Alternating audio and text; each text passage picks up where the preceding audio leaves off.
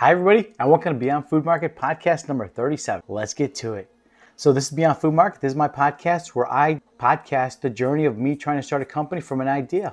I'm currently sleeping on my mother's couch, about $75,000 in debt, and I just have an idea. So let's get started. I guess right now for all the new podcast listeners, let me tell you what it is. About 3 years ago, September 2017, I quit my job. I was working at a local gym called LA Fitness. I quit my job to chase a dream. I had an idea for a product. I quit my job November. In January 1st, I joined the Polsky Center. It's an incubator in Chicago. It's one of the top incubators in America. And while I was there, I had another idea for a solution to a food desert, which I had saw in 60 Minutes about a year before that. And so I had told my idea to one of the mentors at the Rostandi Center. Now, the Rostandi Center is an organization attached to the Booth Business School and is for social entrepreneurship. So it's for entrepreneurship for social causes.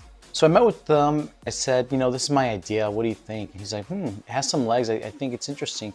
He said, tomorrow I'll meet with my other mentor. So I met with him and then I told him my idea. He's like, wow, it's interesting. And then I think it has some legs. I think it has potential. So I eventually met with a whole bunch of other mentors, probably like 10 mentors in all. So it started from like the idea of me saying, hey, I want to bring food into food desert. We're opening up a store with plant-based food. That's where it started. And then I just met more mentors and they're like, maybe you should have a presentation. So then I made a presentation.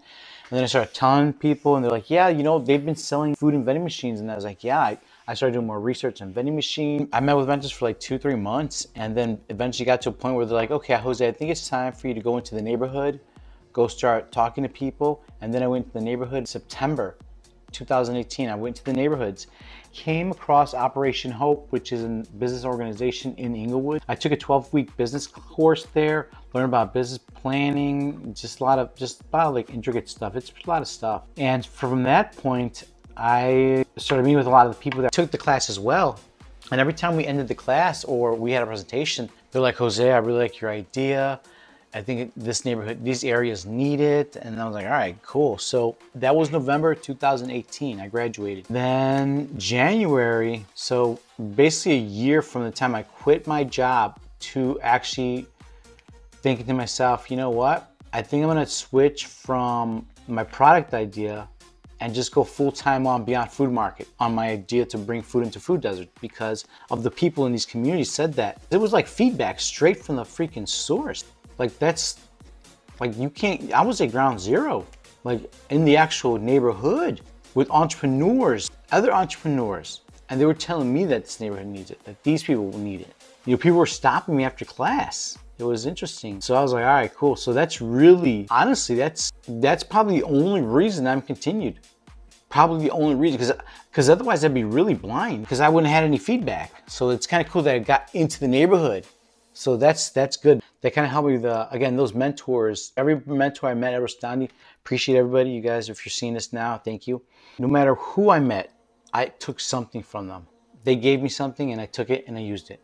So that's what Beyond Food Market is right now. It's an idea. 2018, I graduated from Operation Hope, and then it was January 2019. So now it's January 2019, and I'm like, okay, whoa, I forgot to tell you. So I graduated Operation Hope in November, and that was one of my first first YouTube videos. It's one of these first videos right here. If you look right now, it's one of the first videos. So in actuality, the whole process from the time I spoke the idea to my first video was probably, I spoke it to somebody in about, maybe in June, maybe July. Dude, July, August, September. Wow, it's literally been 3 years. July 2018, 2021. We hit the 3-year mark on the time I spoke this idea. When I first spoke the idea to the first mentor. Now I had saw something on 60 Minutes. I don't know when that aired, but when it aired, I thought it was kind of messed up. So then I was like thinking about like, that'd be kind of cool if I could solve it because I always liked solving puzzles and things like that when I was younger. And so I kind of took that upon myself and I just kept it in the back of my head. And then when I started going to Rostandi, it's the Polsky Center, I would pass by 55th Street or 63rd Street straight into Hyde Park. And I would just see these neighborhoods and then my mind just started working again. And then that's when I pitched the idea, summer 2018, 3 years ago. That's how it started. So we probably missed about July, August, September, November, October, November, 4 months. And for those 4 months, that was me actually doing the actual process of telling my idea to the mentor. Then eventually developed to meeting 10 mentors. So that's what it would have been the 4 months of me meeting mentors and me thinking, how can I elevate this idea? How can I move forward with it? Like, oh, this mentor told me to get a displays. So I had to get like big ass displays. I don't even know if I still have them. I gotta look for those, but that'd be cool. So now you guys are all caught up. It's an idea to bring food into food deserts using our patent pending cashless vending box. So let's talk about the 3 years really quick. This is podcast number 36. I think we have to. The first year, January 1st till, I don't even know. Yeah, I left the Polsky Center. So I started working on the idea in September 2018. I started working on this idea September 2018. And then it took me a year to develop I started developing the idea. So from that point on, I had pitched it. That was when I first started. In September 2018, I was like kind of like developing an idea of what it was, doing my pitch deck. It took another year because I went to DePaul University's purpose pitch competition, pitched my idea, and basically it was just a wreck. I didn't know how to present my idea yet. I mean, it was just like a wreck. So needless to say, I wasn't chosen. On the ride home, that's when I was like, okay, what is my differentiator? What makes us different? So once I realized what made us different was our vending box, I was like, okay. I'm like, you know what? Maybe I should get some IP on it. So I was like, okay, let's do some IP on it. Let's get a patent. So then I just started developing a patent. I started developing on a patent, started working on it at DePaul University, at their library, because I'm an alumni there. I graduated in 2004 with a degree in computer graphics and animation. So I was alumni there, so I was able to go there, use the facilities, do my patent research, do the patent application, submit the patent. And that is actually, this process, it's all recorded now. So from November 2018, I started recording everything. Not everything. I haven't posted everything because I have so much content. I didn't know how to, when I first got started, I didn't know how to post-produce. It was just a mess. It was so hard. Like I was pushing out like a video every day, maybe a video every 2 days. Now I'm pushing out like 8 videos a day, 10 videos, 10, 20, 30 posts a day. Maybe not 30. Maybe like 2 on Twitter, 2 on LinkedIn, 2 on Facebook, 2 on Instagram. I don't know, like 10. Maybe like 20 posts a day on all my platforms. So we are now, I don't even know where we're at, but that's it. So you guys are all caught up. Let's get to it. Let's get to the podcast. So last week we had our first guest, Pacific Northwest. She's one of my TikTok followers. I talked about how I wanted to share my story about gluten, how it just changed my life, how one day I hope to have somebody like share their experience. And she's like, I'd do it. And I was like, all right, bet. So she did a podcast. That was our previous podcast. You can check it out. She shared her experience, how she got gluten-sensitive celiac disease at age 21. And she's been gluten-free since then and had changed her whole life. Check it out. What's interesting about that is I had talked on one of my very first podcasts how I wanted to one day have somebody come and share their story. And it happened last week. So that's this probably on one of our first podcasts. I don't even know when I first started podcasting, maybe a year ago, year and a half ago, 2 years ago, maybe year and a half ago. It's been 36 weeks, so at least a year ago. So about a year ago, I've been thinking about this. So that's interesting that it happened. So I'm excited about that. All right, so check out the podcast. Let's move on to the next. I wrote down kind of some sheets because I'm trying to get more organized. So recently, I've been really focusing on TikTok followers. I was always thinking about follower count. I'm like, I'm at 100,000. I'm losing followers. Oh my God. And just getting nervous because I wanted to keep, because in this realm of social media, it's all about follower count. So I was always like, follower count. Okay, we're at 100, we're at 110. I'm like, I'm losing followers. I don't know what I'm doing. So I was freaking out. And David Meltzer, one of my mentors that I listened to, he had posted something on his LinkedIn account and it kind of made me tear up. And he was just like, it's not about how many people are there. I'm just here to share my message, basically was the gist of it. And I said, it's kind of hard for me because sometimes I lose track of the actual people. There's actual people behind these accounts, actual people that literally follow me. And I forget that. I lose track of that because I just see a number. And I said, I do that. And he responded, he's like, Jose, you have to not attach an emotion to an outcome. And I was like, fuck. I had heard him say that before, and it kind of made, I was like, all right, yeah. So then what I did is I changed our intention. I was like, okay, let's change the whole intention, Jose. Let's fucking change it up. So I changed the intention from wanting the big number to raise awareness to saying, I don't give a fuck how many people are following me. I'm going to just bring whoever's there value. That was my intention. I started putting out videos. One of the videos that I put out got over 500,000 views. We literally have gained about 20,000 followers from that.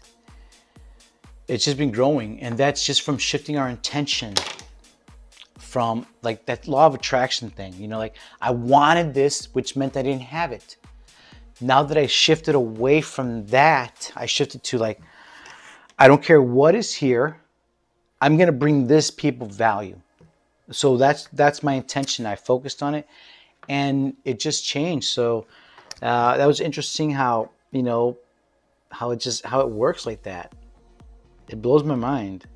So that's what we're just going to constantly focus on that. We're going to shift away from thinking about follower count, thinking about how it's all about follower count. Yeah, we got 130,000 followers. That's great. You know, I'm happy. I'm gonna take this brief moment, be grateful for it, and move forward. Just keep bringing value, because that's all I got to do. I listen to my other mentor, Gary Vaynerchuk. All he says is bring value, bring value, bring value, bring value. So post, content, content, content. That's all he says, content, content. How can you solve any issue? Content. How do you fix it? More content. How can you get better? More content. More content. So that's all I keep doing.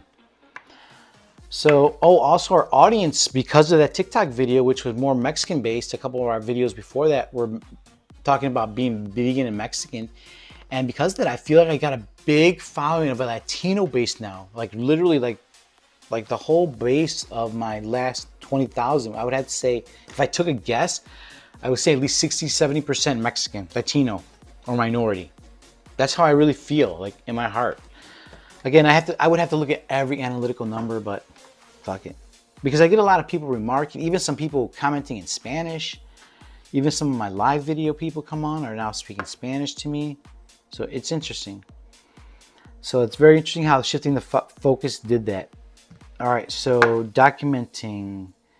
Okay, documenting. I don't know what that was about, but I think documenting just means me documenting the journey.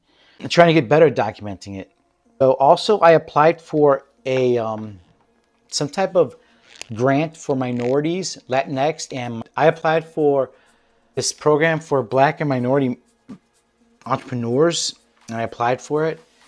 So it was late, but I found that on one of my LinkedIn posts, one of my DePaul people that I follow, she posted it, so I did that. Who knows what happened, but I did that. Oh, and it's for money, because I want to get the money. I'm going to make the prototype. I had the vision of the prototype, so I've got the idea for the prototype, and I want to make it. I'm going to make it look cool. So on my TikTok, I did a 30-day challenge. I did push-ups and sit-ups for 30 days, lost 5 pounds, ate better, plant-based and gluten-free. So I did that in one month. I lost 5 pounds, did push-ups and sit-ups for 30 days, and I feel great. I feel lighter and everything. So that's really so good, because I got to share that on my TikTok so people can actually watch me lose the weight, which is so exciting. I feel so great. I mean, I really feel like I still got a little bit left to go, but I feel great. So our Instagram has grown. Instagram has grown. What's the next subject? Let's talk about this. Let's talk about what's happening on my other platforms. So our LinkedIn's still kind of slow. I just got to get better at it. You know, I keep talking about trying to get better about like posting interesting shit like, if you're a CEO, why you should be drinking this smoothie every morning. You know, shit like that. You know, I got to do it. But it's like my ADHD and me just be trying to like all over the place. That's why I'm trying to get more organized, so I can actually make these videos. So I can make these certain videos. So I can be like, are you a CEO? You know, shit like that. Like, if you're a CEO, why you need this in your life. If you're a CEO who exercises, why this should be your top 3 exercises. You know, I gotta just talk like that. So we'll be working on that too. Maybe one day I'll get there. So our Discord has grown, guys. Our Discord has grown. My niece helped me set that up a few months ago, and it is, man, my Discord channel. looks premium, bro. Like premium, like legit. Looks straight up premium. I haven't seen a lot of other Discords, but I've seen some of the Discords that my niece follows, and I've seen Gary Vaynerchuk's Discord, and mine looks pretty decent, bro. Really decent. Looks super clean. I like it. I like it.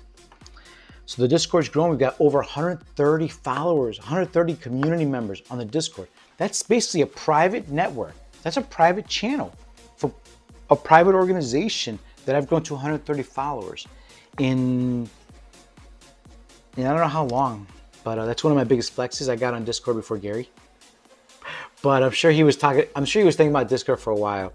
I got on Discord because my nieces, they're on Discord, and Gary Vaynerchuk, he's always talking about, you got to go where the young audience is. And I was like, all right. So I started seeing my niece. I'm like, I got to get on Discord, because I started seeing how she was doing this, and somehow some of the TikTok people jumped off of TikTok and popped on Discord, YouTube.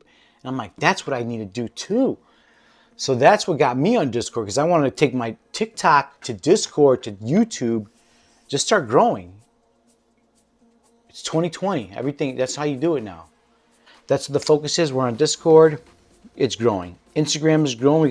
We're almost nearing a 1K followers on Instagram. So very excited. A lot of our followers came when I had posted that stuff on TikTok. It popped a little bit. Also, I'm doing a lot more reels. Not a lot more, just like past 3 out of the 5 posts have been reels. Yeah, so all the other platforms are doing well. Not well. I've got really nothing on anything. My Twitter is probably about 160. Instagram's about 1,000. TikTok's over 133. Discord's 130. But again, guys, I gotta stop thinking about the numbers. It's not about the numbers. It's not. I've got to stop thinking like that. It's about bringing value to whoever's watching. And sleep. Let's talk about sleep. Guys, I have been, for the past month, I've been getting much sleep. I got glutened last week. I was cleaning out some lentils. I found a couple wheat kernels. Thought I could really wash off the wheat dust from the lentils. I was mistaken. I got gluten. Not to the extreme as I usually do, but it was probably like if I had to put it on a scale of percentage-wise, I would say maybe it was like 25% effect of like a full-blown gluten attack. So it was interesting, because I just got a headache for like 5 days. I mean, I still have a little bit one right now. I was tired. I'd be able to work out though, and not be too tired. So I'm still a little tired today. I slept because I come home and just pass out, because it's the gluten makes you pass out. So I feel like I'll be over this in like a month, which is good, which usually would be 2 months. So that's interesting how, that's another thing I'm learning, just learning about cross-contamination. It's another thing. Even though I thought I learned it all about this, you can't let gluten touch anything of yours. And you know why, guys? You know why gluten messes me up? Because gluten has this protein. Gluten is a protein, right? It's found in cereal grains and stuff, and proteins are used for building blocks. You know, we eat them, we break them down, break it into aminos.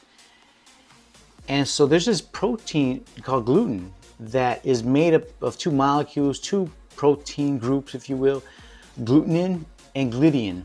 Now this gliadin protein, no human on the fucking planet can break down. We don't have the enzymes to break it down to be used for the human body. We don't. So that's what always got me sick. So that is what is affecting me right now. But I feel like I'll be done with this in a month, and I feel good already. I feel good about, it's been a week. It's been 1 week today. Yesterday, it's been a week. So it's like 9 days, and it's like 8 days. So it's kind of going away. So I probably maybe in about 2 weeks, I'll be feeling a lot better. And in a month, I should be good. So I'm very excited for another month. Okay, so the people that keep me going on this are 2 of my mentors, David Goggins and Jocko Willink. Every time I'm tired, because I'm tired from gluten, I hear Jocko Willink say, you don't feel like going on, you know what I do when I don't feel like going on a run? I go on a run. You know what I feel like doing when I don't feel like getting up? I get up. So you know when I don't feel like going on a run, you know what I do? I go on a run.